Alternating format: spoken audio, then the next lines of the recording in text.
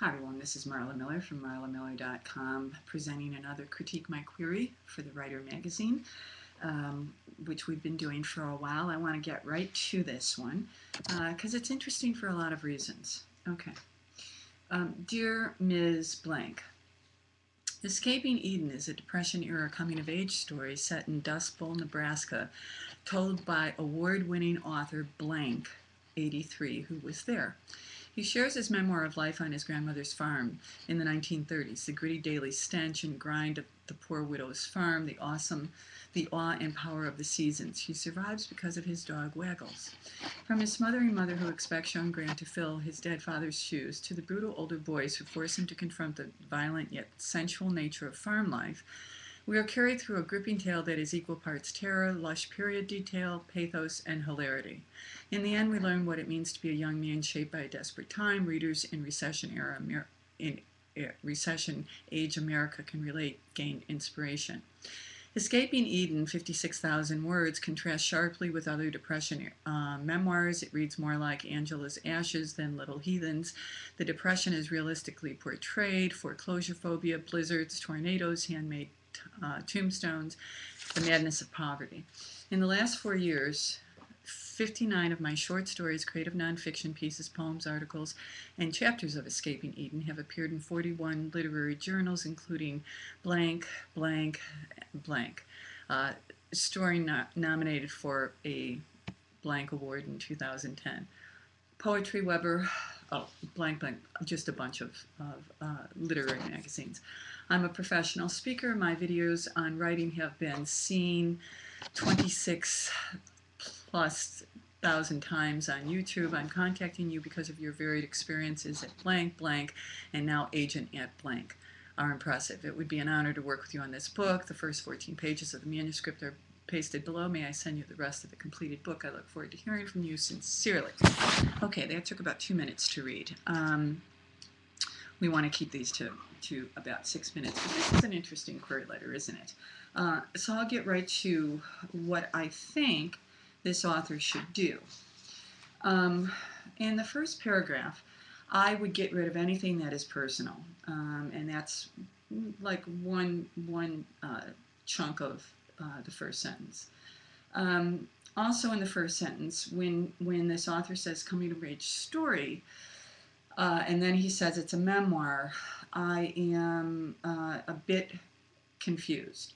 Escaping Eden could be fiction, so I think he should just take a look at that and use one word consistently. In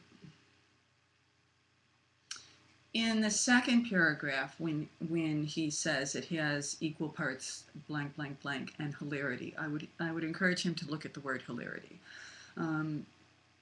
What we want to do if we're saying that something is funny, we probably want to show that in the query at least a bit, and so hilarity is a pretty big term. Okay, and then the third paragraph, I quite frankly would get rid of that. And here's what I would do. I would get rid of that, and I would get rid of any reference to this author's credentials in the first paragraph, and I'd get right to the memoir. Because I think that it's certainly written well.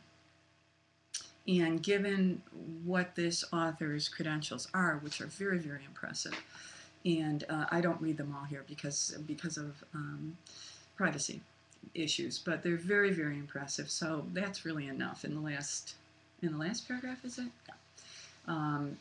In the last paragraph that has meat in it, his credentials are great. Okay, so I would spend just a bit more time giving us a portrait of what Escaping Eden is going to look like. I love that he survives because of his dog Waggles. I think that's fabulous.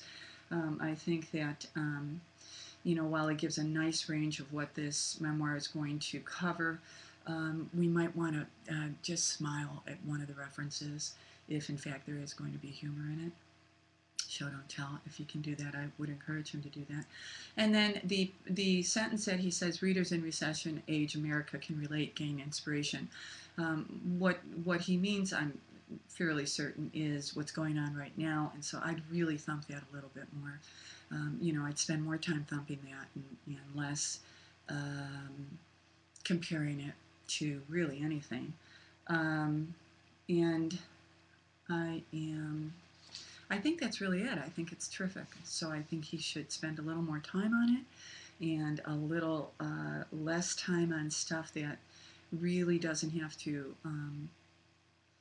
be thumped.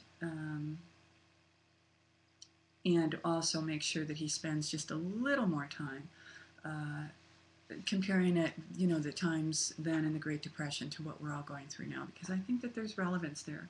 And because this writer has such excellent credentials, I would feel certain that if he did his homework and pitched to an agent, which I think he's doing, and why I blanked all names out, all references out, he probably would get an agent to say, yes, give me X amount of pages. Now, he did say in this also the first 14 pages. I'm going to assume that he's done his homework and that he knows that this agent that he's pitching this to wants the first 14 or 15 pages.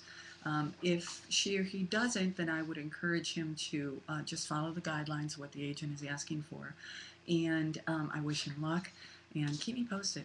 Interesting letter, isn't it? And again, we post them here. If you want to submit yours, my email is below. Just cut and paste it in an email because I don't like files. And I know you all know why. Until we meet again, be well, keep writing.